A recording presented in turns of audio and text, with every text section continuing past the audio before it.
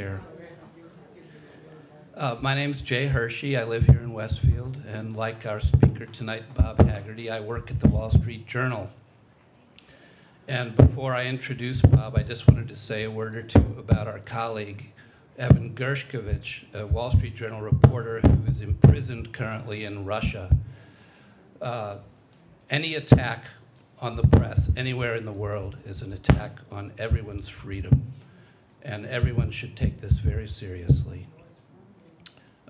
Efforts are being made to secure his release. No one knows how long that's going to take. So please keep Evan in your thoughts. And I have a few buttons left that I can distribute to people who would like to wear one. So without further ado, I was trying to think of a segue that would lead gracefully to introducing Bob. And Bob is actually a hero of mine at the Wall Street Journal. He's a dedicated reporter. He's been a reporter 40 years, Bob? At least. Both of his parents were journalists. So we were just talking about this last night, about what led us to become journalists. And for Bob, it's truly a lifelong calling. He was one of my first bosses in Brussels. I think we can say that, can't we, Bob? So we've known each other a very long time. And I was thrilled that he has written this book. And without further ado, I'm going to introduce Bob and let him tell you all about it. Thank you very much.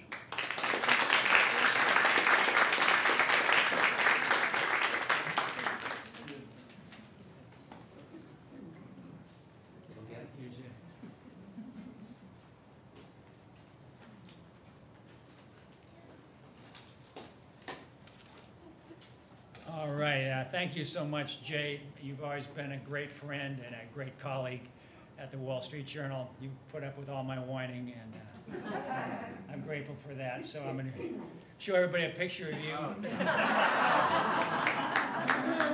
This is Jay on a morning stroll with a few of his best pals. And I figure when Jay finally gets around to writing his life story, he's going to explain what that was all about. And thank you all for coming out tonight. I know that when it comes to reading, you have many choices. For instance, some of you may be tempted by the new Paris Hilton book. But unless you've appeared naked all over the internet, I can assure you that my book will be more relevant to your life. Before I get started, I'd like to just make 2 points. And one is that when I say obituary, I really mean life story in general.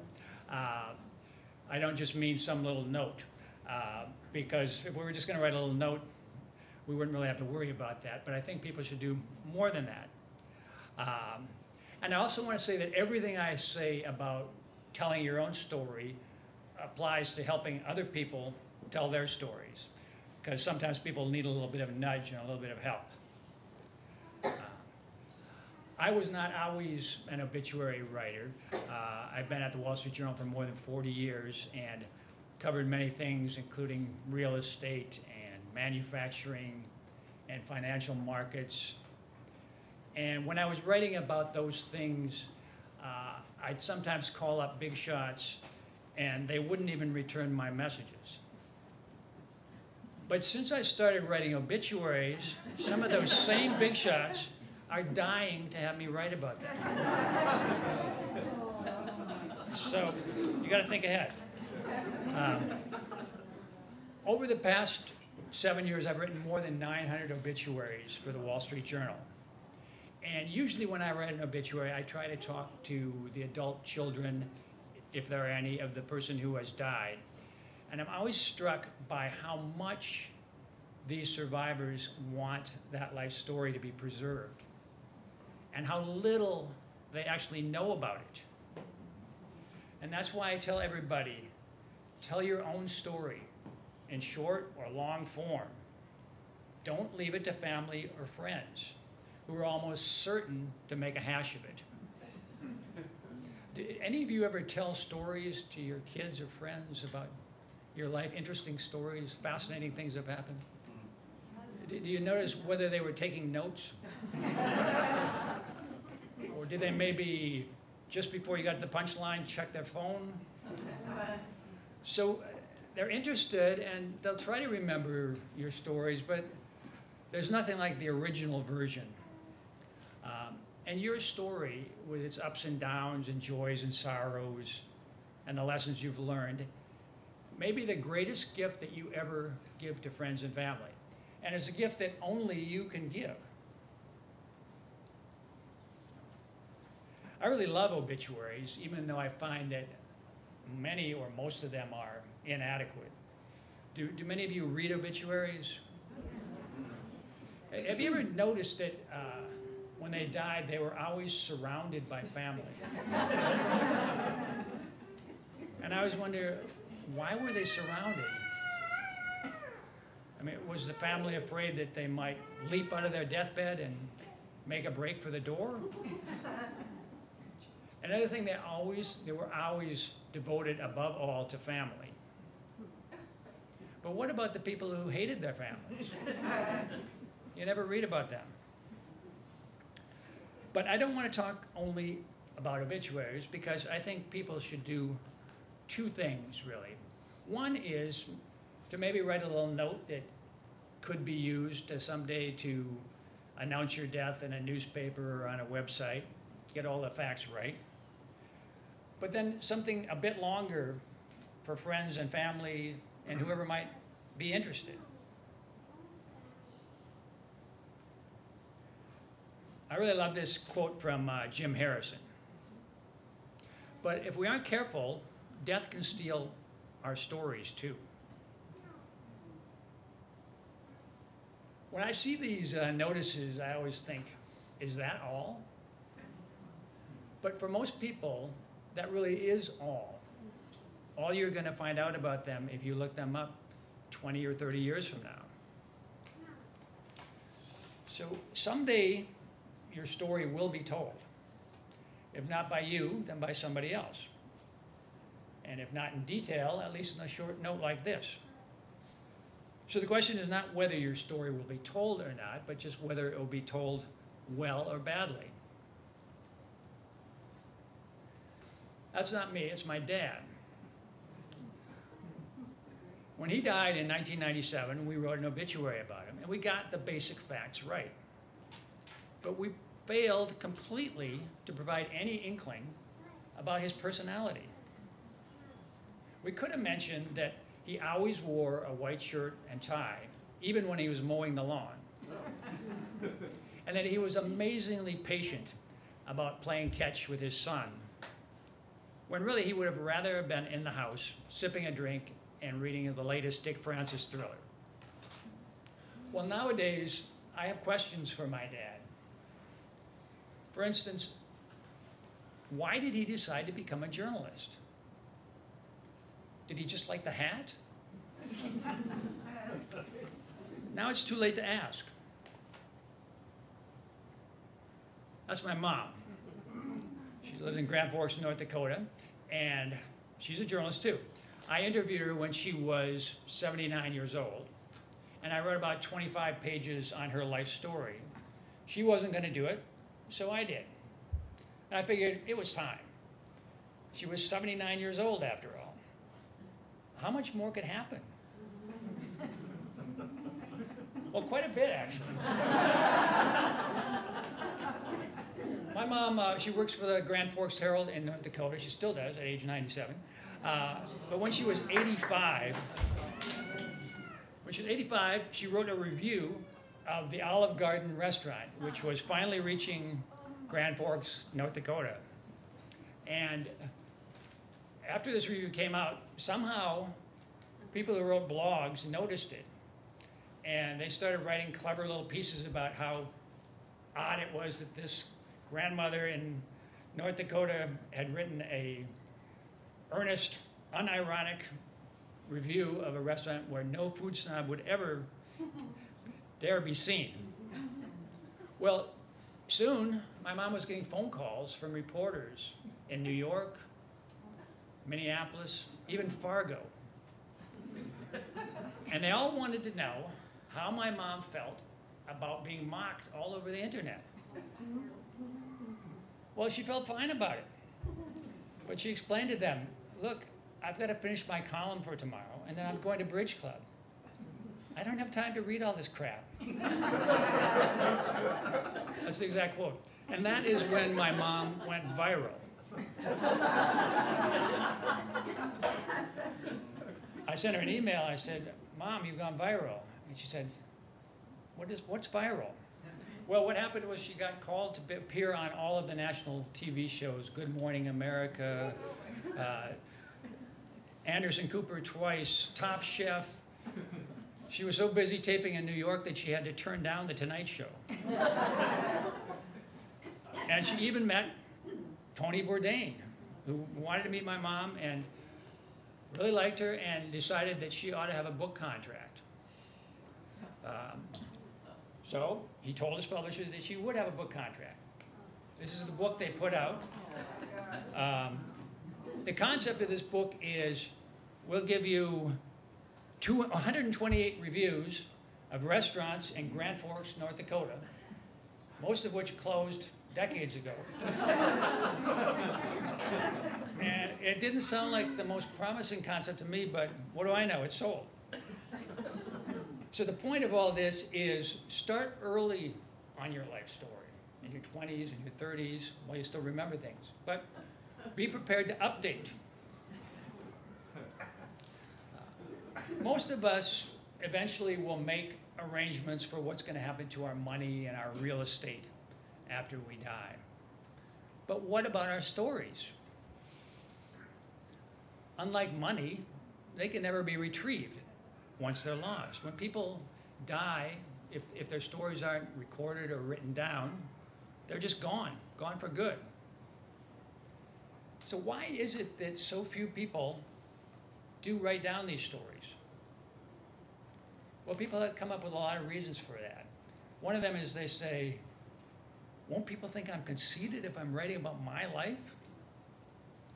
Absolutely not. You're doing something for your family and friends, whether that means hundreds of people or one or two. And people say, okay, but I'm not famous. Who would care? Well, that's a good question. After all, you're not Paris Hilton. You're not even George Santos. But you never know. Samuel Pepys wasn't famous. Anne Frank wasn't famous. How much poorer would the world be if they hadn't thought it was worthwhile to write down a few of their reflections? And as for my dad, if he had asked, who will care, I could have told him, I will care. Some people are writing for millions. When I write my story, I'm writing for maybe 2 or 3.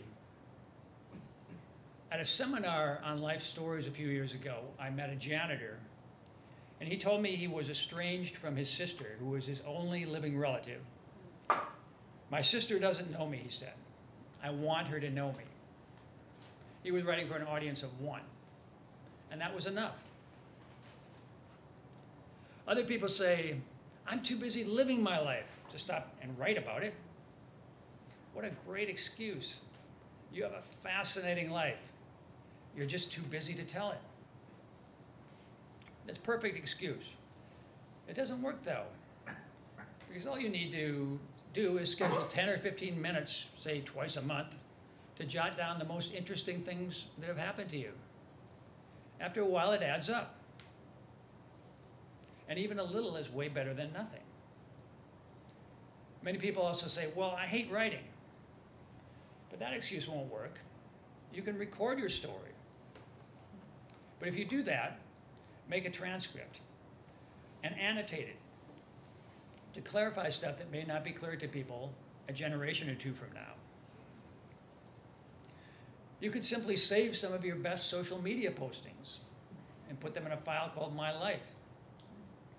You could annotate your family photo album, explain who those people were and what they were doing.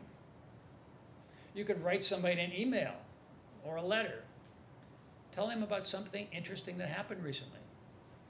Make their day and save a copy for yourself. If you need a little nudge to get you started, there are all kinds of computer programs and apps that can guide you in telling your story. And don't worry if you don't have a big theme or an original message for the world. Most of us don't. Just write whatever you find interesting and let the story find its own shape. It could be 500 words, it could be 500 pages. Okay, you say, you convinced me now, but where would I even start? Well, if you're unimaginative, like me, you can just start at the beginning. Here's how I started. My mother gave birth to me around noon on a very cool and rainy day in Minneapolis. Then she smoked a cigarette. And it all flowed from there. But you can start in the middle if you like, or at the end, and jump around in time. Some people, I find, just stack up a series of episodes, interesting anecdotes, in more or less random order as they occur to them. And then sometimes at the end, they put a little life lesson for each of them. That's educational for the grandkids. Can be entertaining. So what would you include? Well, some things you include are really basic facts that other people might get wrong. Like your full name, including your middle name, even if you hated it and never used it. Your exact date of birth, where you were born, where you grew up, what your parents did for a living, how and why you got on a career path in life, a certain path, how and why you decided to get married or stay single. When you tell your story, don't just tell people what you did, but why and how, the good and the bad, and the lessons you learned. For me, to start with, and when thinking about writing about somebody's life, I have three big questions. What were you trying to do in life? And why? And how did that work out? Try asking yourself those questions at least a couple times a year, even if you're not writing them down. What are you doing? Are you on track to doing what you want to do? If not, it's not too late to improve the narrative. Little things also matter. Try to describe amazing events, funny things that happened. Definitely include some humor if you can. My motto is, if obituaries can't be fun, what's the point of dying? So what am I going to throw in? Well, I'll talk about a job I had around age 17, 18 at Kmart as a stock boy. And on one of my first days, the manager came up to me and told me that he wanted me to assemble some bicycles and put them on display. And then he just walked away. And at that time, you couldn't look up a YouTube tutorial on how to assemble a bicycle. So I just had to kind of figure it out for myself. And after about half an hour, I had something more or less like a bicycle. The problem was I had 5 or 6 parts left over. I had no idea where they would go. So I just threw them out. The moral of that story is, be careful where you buy your bike. Now, I also have to include some things I really don't like to talk about, some of the dumbest and weakest things I've done. I don't want to dwell too long on those episodes, but I want to provide a bit of explanation in case my kids ever wonder. They might learn some things that I should have known. I also want to include some of the strangest things that have happened to me. Like the time in the mid-70s when I was a college student and working for a photo lab at my university. And one afternoon, a woman called up and said she needed somebody to take publicity photos. She said her name was Diana Love. I'm not sure that was her real name, but she did performances at bars. So I agreed to take Diana's picture, and then she explained that first she would have to take off her clothes. Well, I was 18 or 19 years old at the time, and this photo shoot did make me a bit nervous. But I earned $20 for it, and I impressed a few of my friends. At that time, I belonged to the Camera Club in Grand Forks, my hometown. And we were invited every month at the Camera Club meeting to display the best pictures we'd taken recently. And most of the members of the Camera Club were middle-aged guys who would drive out into the country and take pictures of sagging old barns or rusty agricultural equipment. It was very artistic stuff. And I entered my portrait of Diana. Well, guess who won the first prize in the photo contest that month? Enough about me, though. Let's talk about Iris Westman. Admit it, you were thinking the next slide would have been Diana Love. But I took Iris's picture, too. Iris chose to remain fully clothed. She was 110 years old when we met. She had been a teacher and librarian and spent her whole life in North Dakota and Minnesota. And it was early 2016 when we met. At that time, Donald Trump was in the news. So I asked Iris, what do you think about Donald Trump? And Iris said, well, I've heard a bit about him, but not enough to have an opinion. She had a lot more to say about another politician, Warren G. Harding, who was in the White House, as you may recall, in the early 1920s. He may not have been a great president, Iris said, but he was awfully good looking. Iris did not offer any secrets to living a long life. You just sit back and it happens, she said. The Lord takes care of it, and he knows what he's doing. We should just sit back and let him do it. But I think Iris did have one secret for leading a long and happy life. She did not watch cable TV news. Instead, she listened to books on tape, history books, travel books. I don't need a lot of things going on, Iris told me. I can be quite content sitting here and looking out the window and not seeing anything. If you've ever been to North Dakota, you know that feeling. Well, readers of the Wall Street Journal had never heard of Iris, but when she died in 2021, at the age of 115, I wrote her life story, and it was one of the most popular stories I ever wrote. So you don't have to be famous to have a good story. Still, I wish Iris had written her own story because she could have done a much better job than I did. So tell your story. It isn't going to be perfect. You'll probably have to leave a few things out because they're just too embarrassing. You may misspell a few words, violate a grammatical rule or two, and you may never finish the project. But that's okay, because, as I said, a little is way better than nothing.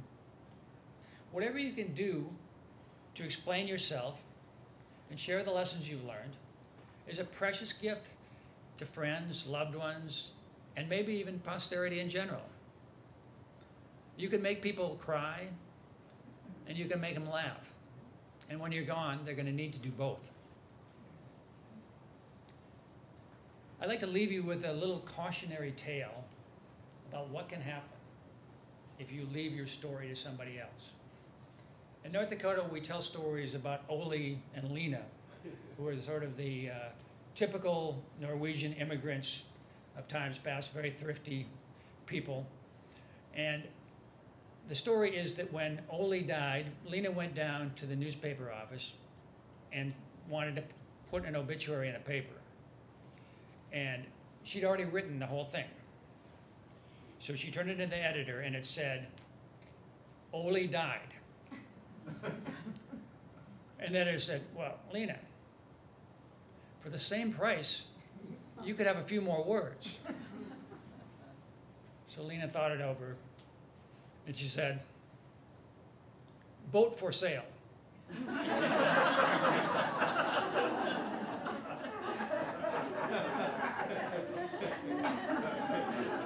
That's my dog, Harper. I'm going to definitely write about Harper. Thank you very much for listening. Now I'd like to hear from you, questions, comments, what your experiences are in preserving stories. Thank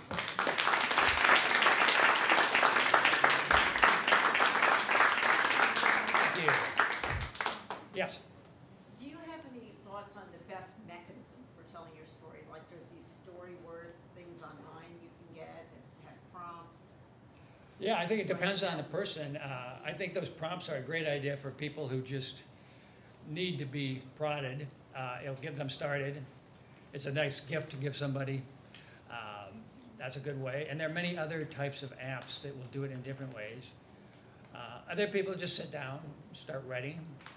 You know, I think it would be a mistake to think I'm going to sit down for 8 hours and write my whole story. It's better just to do it in short bursts when you feel like it. Maybe set a schedule. On Saturday morning, I'm going to do this from 9:30 to 10 for the next few months. And you'd be surprised how fast things add up. And you don't really have to have a plan. You should think about what you're trying to say before you write, but you don't have to have a structure. You don't have to have a theme. You can just get started. Yes? When you present it to the newspaper, and you're writing your own story, what do you say? Like, by the time you read this, I have died? A lot of people use that as an opening line. That's a good opening line. You know, I don't think you don't have to present it. You just make sure your family knows you've written something and where it is, and encourage them to make use of it. They'll be very grateful that they don't have to look up what your birth date was or how to spell your mom's name or all that stuff. Yes? What about selecting a photograph of yourself? Well, that can be tricky, because people will criticize you because you put one in that was 30 years old. But I think people just, when I write obituaries about people, I often ask for a photo, and I say just any time in the person's adult life is fine with me. You don't have to look old. And you should have a collection of pictures with it. I mean, you might have just one for some website or some newspaper, but you should do something more for your family and friends. You should include as many pictures as you can of yourself and your family at different ages. And it doesn't have to be just about you either. It can be your family. So, pictures are very important. Yes? Do people ever complain about the obituaries you write? Well, most of them are in no position to complain, but sometimes the relatives will complain because a lot of people don't understand the nature of a newspaper obituary. They think, oh, this is a tribute, and it's only going to have the good stuff that happened. You know, that's the formula seems to be, and this extends to quite a few newspaper reporters, unfortunately. They think, oh, well, we'll just have a real quick summary of the life, something that would be worthy of Wikipedia, 2 or 3 sentences. And then we'll have a lot of quotes from people saying how wonderful, how intelligent, how generous, et cetera, and then something about the services. And that's what they want. And that might be satisfying for the family in the moment, but I think there should be something left behind that really reflects your personality. You know, what you were trying to do, what happened to you, what you thought about it. So yeah, sometimes people complain, but most of that they don't. Yes? Garrison Keillor told a Lena and Ollie story about when Ollie was dying, and he's upstairs in the bedroom dying, and Lena's baking brownies, and the smell comes wafting up, and Ollie struggles down the stairs and starts reaching for the brownies, and she says, Ollie, stop that! Those are for your memorial service. Yeah, they're definitely thrifty people. So yeah, you don't want to trust them to write your story. Yes? I don't know if you may not want to answer this, but have you written yours? Have I written mine? Yeah.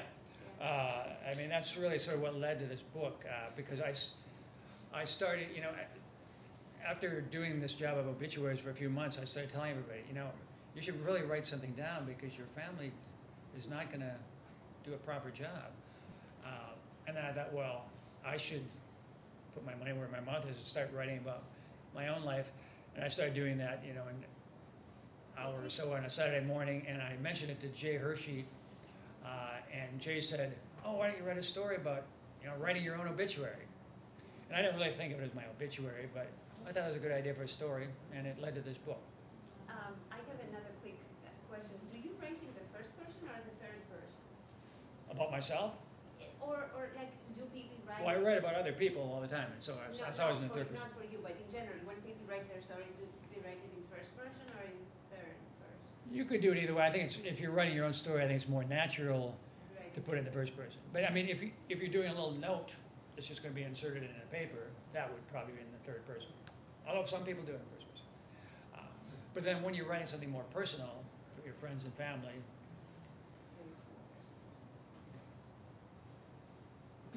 yes, way in the back. How do you choose which obituaries you're gonna write on, for a particular weekend? How do I choose them? Well, as I like to say, I get up every morning, my job is to get up every morning and look for dead people. Not in my backyard, but on my computer. I make coffee first. And I just go looking through a news service called Factiva at stories from all around the world that mention died or passed away, and inventor or founder. Because I'm for the Wall Street Journal, I write about business people. And I just look for interesting stories. I don't care if the people are famous, and I don't really care if they did any, you know, they won awards or have a really impressive resume. I just want a good story. And sometimes there will be people who have had very high positions and have won awards and given away money. But I don't really want to do the story because they never gave an interview. They never wrote down anything about themselves. And so there's just very little to say. You know, you could just do a notice like this. But that's not really what I'm trying to do. I'm trying to tell an interesting story that other people will want to read. Yes? There are newspapers are, I wouldn't say dying, but they're certainly changing and retracting. And there are fewer and fewer newspapers that are doing what you do, writing obituaries. More and more are those death notices that you posted. Right. And most of those are paid advertisements by the word, Yeah. which would lead to not a whole lot. Are we suffering from kind of an extinction of obituaries? Yeah, I think in a way, yeah, when I was young, newspapers would really write an obituary about everybody in town who died. They would take notes from the funeral director and they'd write up something. And if it was somebody at all prominent, they would write a real story. But then newspapers had fewer and fewer reporters and decided they didn't have time for that. And they discovered at the same time, hey, we could make a lot of money by charging people for these. And they can write them themselves. So, and some people are very creative and do a great job. Most people don't really, because, you know, when somebody dies, you've got a lot to take care of, you're upset, you don't have time to really think it over. So that's, I think, why most people don't get a very good send-off. And it's why I think people really should think about how they would like to be remembered and do it right. Yes? So you said earlier that you like to talk to the adult children of the deceased. Mhm. Do they ever give you writings from the person who died that you use as source Yes. material? Yes, very often. But my first question is always, did he or she write something or record an oral history? And it's surprising, quite a few people do it, even people who are not at all famous. And many of these are really interesting. And they tend to be pretty honest or frank about admitting at least some of their mistakes. Whereas if you ask the family, they want to just not mention anything that ever went wrong. They want it to sound like you're writing a nomination for sainthood, which is really pretty boring to read. It doesn't give you any, you know, the real story is better. So it's a shame. Yes? So you get up in the morning, you find out this person died, and the publisher, the newspaper wants it filed by, what, 10 o'clock that night? Well, So so- can you talk about the fact that these are, you write these under some pressure? And maybe also you mentioned that for really famous people, that there's a rough draft. How does that oh, work? yes. Yeah, I mean, for famous people, we have done an advance obituary almost all the time. When John Glenn died, we had not, so I had to really rush that one out. But normally there's something done. So I don't do that many famous people because I'm filling a space in the weekend edition of the Wall Street Journal. And it's about business people. And that you don't have 3 famous business people dying every week. And if Bill Gates died on a Monday, we're not going to wait until Saturday. So I'm looking just for interesting stories. So, and it doesn't matter if I write it today or a week from today. I can't write it a month or 2 months from now, but I can take a few days. So that's how it works. Yes? Actually, I have a question about how do you suggest us not to get in trap? Because when we tell a story, we tend to justify what we did, what our perception of our success or failure is driven by my own narrative or something, which doesn't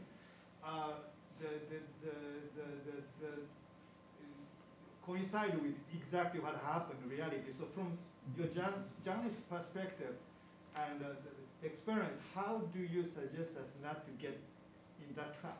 Yeah, that is, I may write beautiful story because I have audience in mind, my family, for example, or, you know. yeah, no, that's a good point. I mean, obviously when you're talking about yourself, telling something that happened long ago, sometimes you just forget and stories evolve over the years. And some things you get wrong, and maybe some things you just lie about. But I just suggest people do their best. Your version of your story is not going to be perfect, but it's going to be a lot better than your friend's version of your story. And a good way to try to inject a bit more reality into it would be to have some of your friends or family read it and say, is this how you saw it, or what do you think? And what would you say about what happened?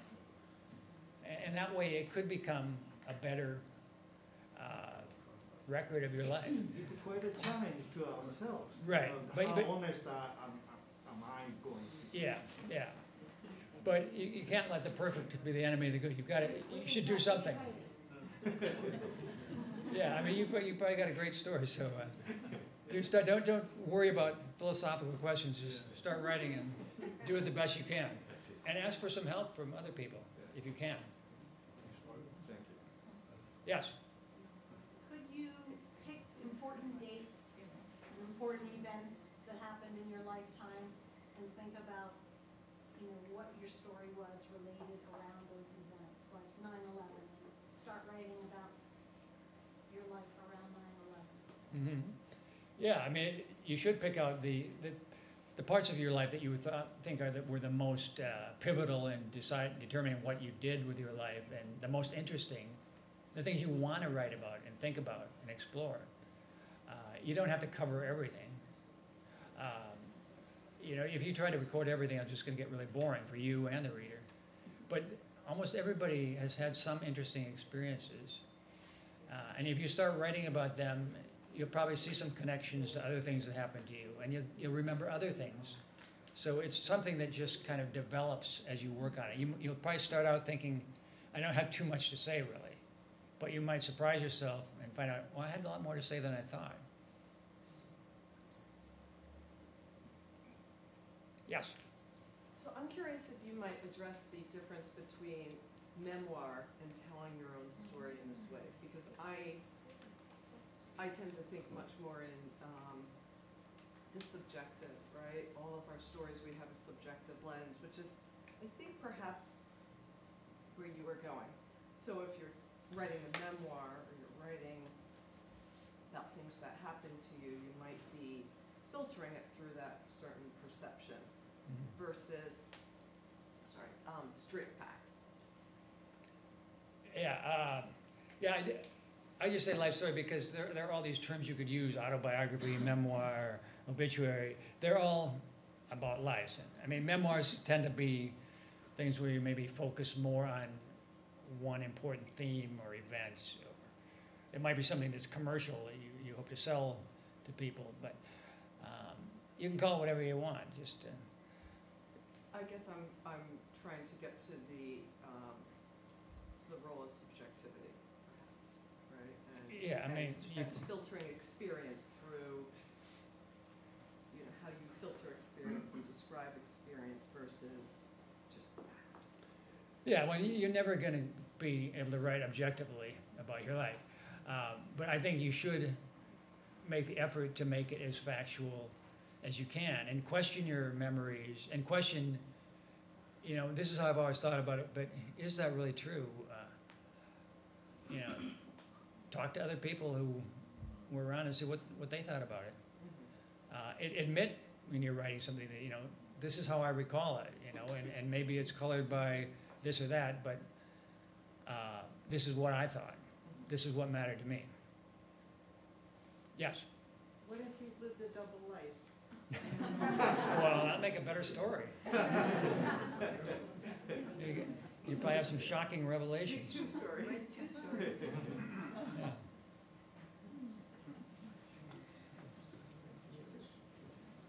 All right. Yes? I read a lot of obituaries, and I'm always fascinated by the amazing lives that so many people seem to have led. They have these very long obituaries, and they've, you know, visited 3 continents, 80 countries. They had 5 children. They coached every kid's game. They attended every sporting event. They attended 20 charities. And I finish them, and I think, well, I must be the world's biggest loser. What did I do wrong? I have nothing that even parallels anything that these people have done. So I wouldn't even know what to say. Yeah, you might be surprised though. I mean, when I wrote, I started writing everything I could remember that I thought was interesting. But then I also wrote for my book, just as an experiment, a shorter obituary to try to summarize how my life could be summarized. And when I got done, I thought, gee, I better do a few more good deeds to make this happen. I better win some big prize or something. But you know, I'm sure you've got a good story. I'm sure there's some interesting things have happened to you. And it doesn't have to be 500 pages.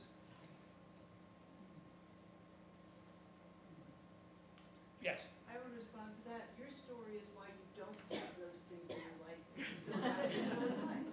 Right? No, it's devil in the details.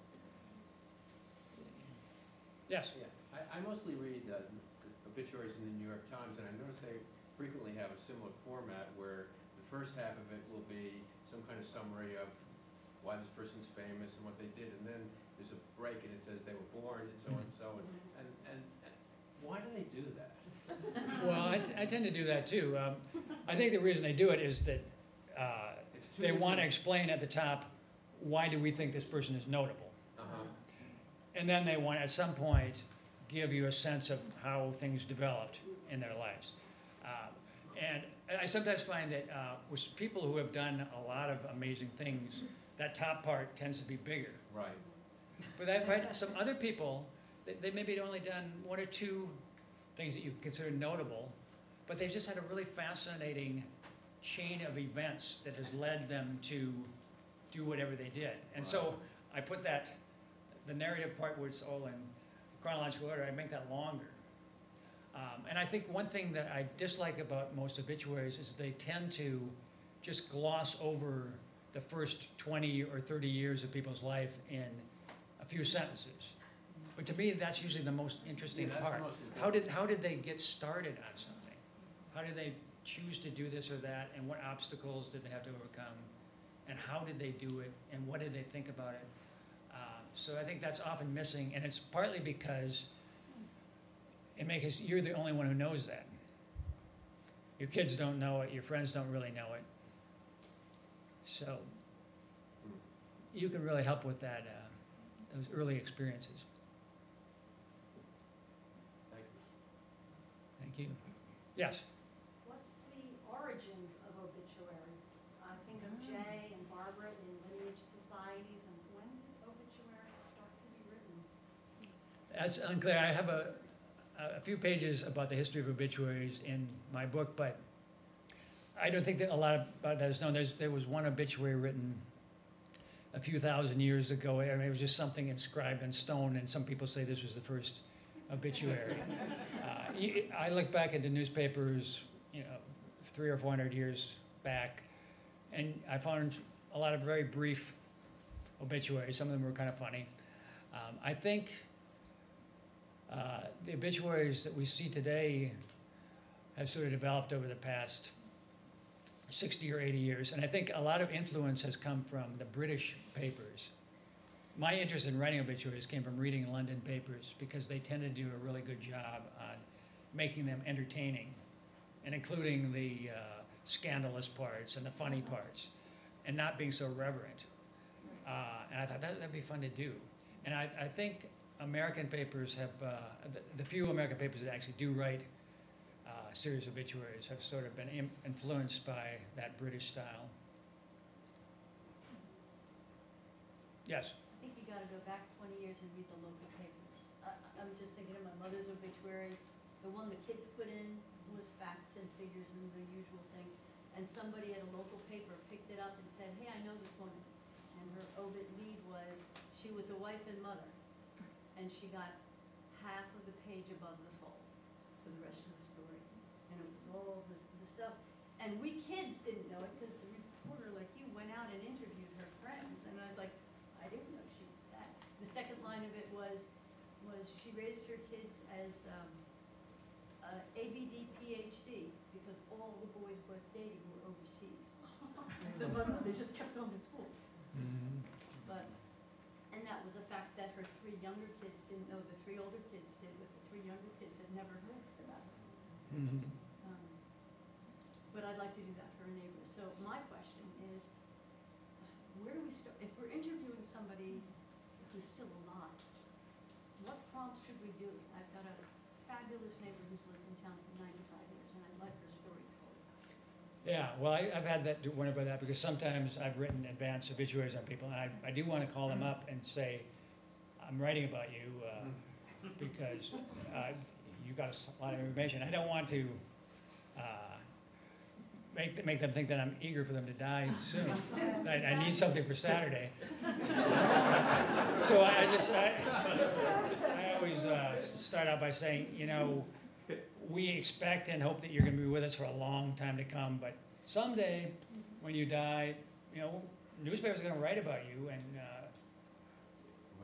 we want to make sure we get it right. So could we have a chat about that? And most people welcome that. Now, if it's somebody not famous, you just have to explain, I think your life is so interesting, and I bet your friends and family would like to know more about you, and why don't we try to write down some of this stuff and put it together so that it'll be a gift to your friends and your grandchildren or whoever.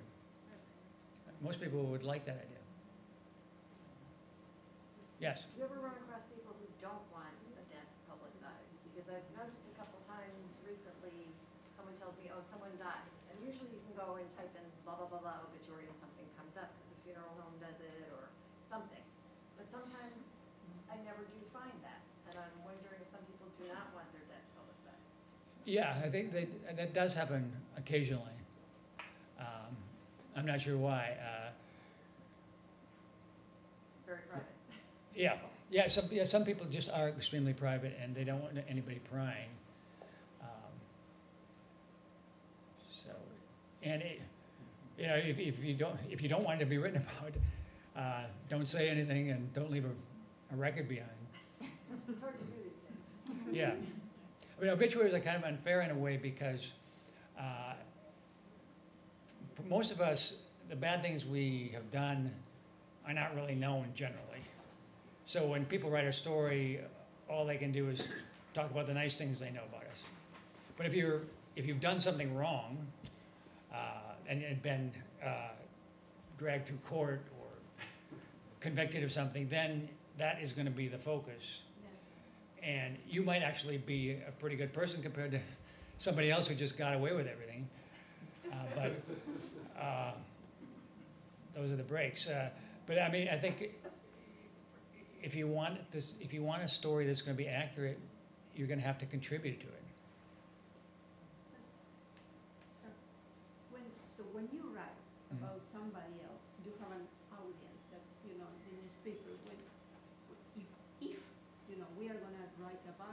stuff, and you mentioned at the beginning, you write for your family, your friend, but it changed how you tell the story, right? You have to, you have to, are you telling for yourself, are you telling for somebody else? How did it change the story depending who you are telling, who you think is gonna be the one, you know? Yeah, well, I mean, when I'm writing, you know, I'm trying to think, well, what would readers who don't know this person, what would they want to know? What would they find interesting? You know, if I'm writing for my grandchildren, I'll think, you know, what might they like to know about me? What would they find interesting? What would I like them to know? What do people misunderstand about me? And who do I want to thank for helping me along the way? What lessons do I have that might be valuable for? So the audience shapes the story. Yeah, you should be thinking about the reader, you know, what would be interesting to them.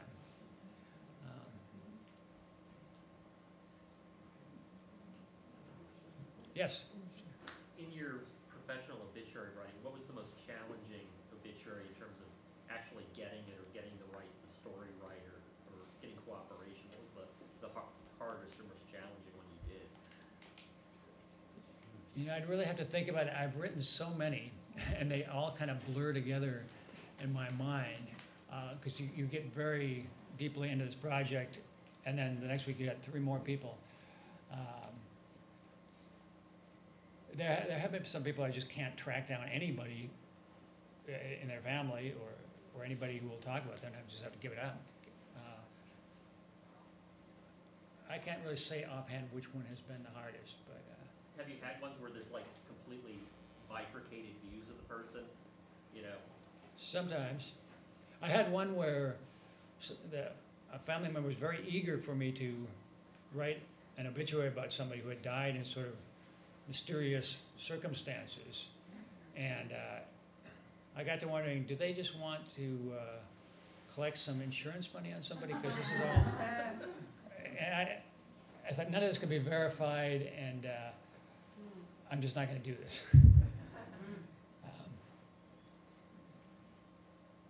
Well, thank you, everybody. I really appreciate you coming out. If you like a book, I've got copies here for the special Westfield Library low price of $20.